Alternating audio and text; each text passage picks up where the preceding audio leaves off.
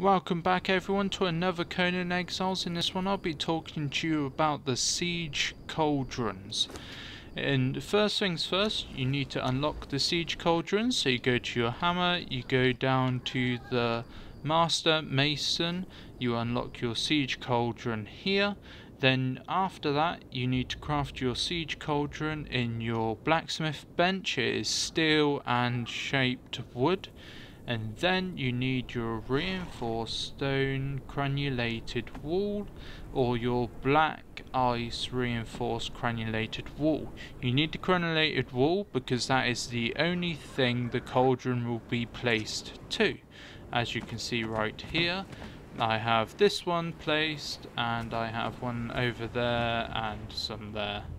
I have them placed everywhere. I'll quickly show you now. So where is it? There it is. Boom. And there. See, it'll click to a granulated wall. It will not let you place it anywhere else.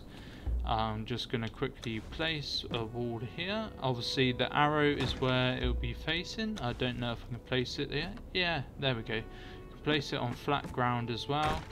And once it's placed, you can only pour tar from it. That is what it classes the oil as, is tar and not oil. So there you go. That is it. That's how you place and use your cauldron. Obviously you pull the lever again to reload it. And that's it. That's everything you need to know about a siege cauldron. I hope this video has helped and I'll catch you in the next one. Thanks for watching.